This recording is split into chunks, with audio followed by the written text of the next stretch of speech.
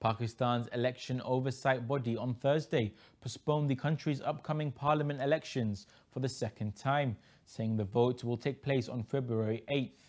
However, the country's main opposition party, Pakistan Tehreek-e-Insaf, PTI, and its leader, former Prime Minister Imran Khan, having faced months of a nationwide crackdown, concerns have been raised about whether the caretaker government and the ECP are capable of holding fair elections. The political uncertainty in Pakistan has become at a time of economic instability. The country was hit by a balance of payments crisis as it tried to service high levels of external debt and deal with crushing inflation before the International Monetary Fund granted a $3 billion bailout package in June.